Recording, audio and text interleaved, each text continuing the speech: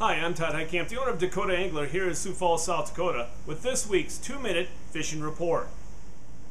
Well, folks, if you wanted winter weather, we definitely got it this past weekend. Wow, it's never been that cold around here and across eastern South Dakota in a number of years. It was just quite frigid out there, and that has definitely affected the number of guys that were going out there, and definitely affected the bite. I mean, the high pressure that came in on Sunday really pushed a lot of the fish down, made it really tough bite.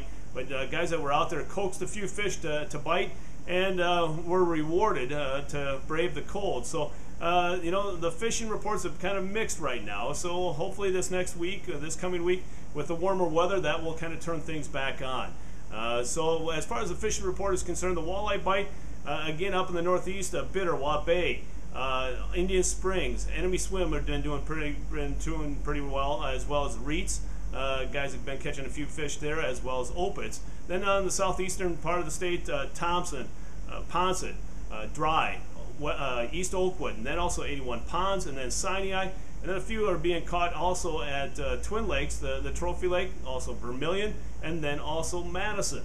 But that's only been a few and far between. Also Diamond, I should also keep that in mind too. And then as far as the perch bite is concerned, really it's been focusing on a couple of lakes. That's been Ponset and then also Dry Lake.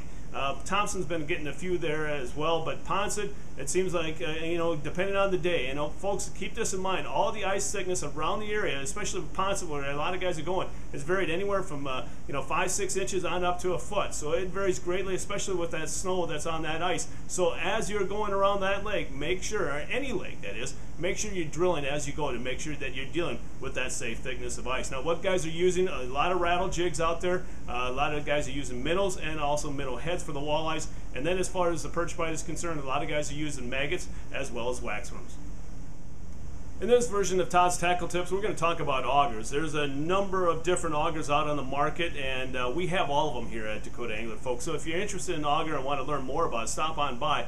But if you're talking about you know, the typical two-stroke motors, whether or not you're dealing with, you know, Strike Master, Jiffy, Eskimo, we have all of them, and it depends whether or not you want laser blades or chipper blades. And what is the difference between that? We'll first talk about that. A laser blade basically will shave the ice, a much smoother cut, a much cleaner cut. A chipper blade will, you know, be a little bit, let's say, messier, but it will also be a little bit more resistant to a lot of the fine gravel that we have on a lot of our lakes. So a lot of guys like chipper blades for around here, and also for reopening holes. It's not impossible to do without a laser blade, but again, it's probably a little bit easier with a chipper blade.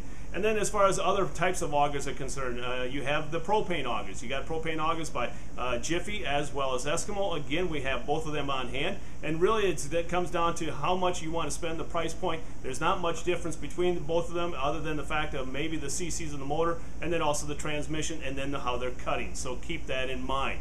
And then the other one is the electric. A lot of guys have been in the market for electrics, whether or not we're talking about the Ion auger or the Ion X or the Strike Master lithium battery electric auger. All have been working really well, very popular. We have all of them on hand here. Again, it is really depending on how much you want to spend and what you want it to do. All of them have different ways of working into your budget and working into your method of fishing. Then the other one is the drill attachments. We have the K-drill as well as the Nils Master drill adapter auger. So again, we have all those, and the nice thing about those is that if you already have an 18-volt drill or stronger, it will work quite well. It'll go through a lot of ice and be a much lighter auger. But again, if you don't have that drill, then you're all better off just buying a regular auger. So again, we have all your drill, all your auger needs right here at the store. So if you have any questions, stop on by and we'll be more than happy to show you and explain each one of the different augers. Now it's time to take a look at a few photos that you sent in to me this past week.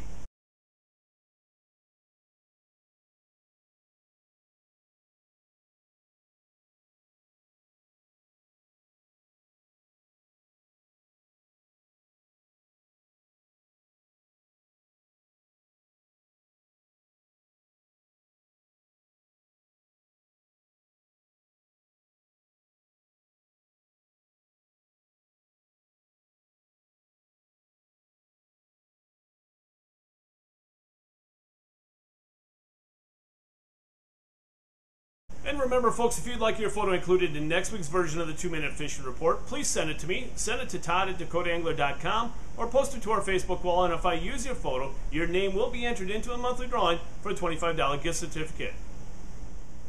Before we end this week's report, I want to thank all of you that attended Customer Appreciation Weekend. Despite the weather, it was quite frigid to say the least. And maybe it was so cold that guys couldn't go out fishing and you came into the store. What a great weekend. It was great to be able to talk to some of you. We were so busy there for a while I could hardly talk to anyone. But I want to thank all of you that attended. And those of you that couldn't, I appreciate your thoughts and the whole thing about hoping that it goes well. So again, your support is much, much appreciated by myself and my entire family. Well, folks, that's this week's version of the 2-Minute Fishing Report. For Dakota Angler, I'm the owner, Todd Heitkamp, and as we say around here, fish on. We'll see you next time, and again, thanks for watching.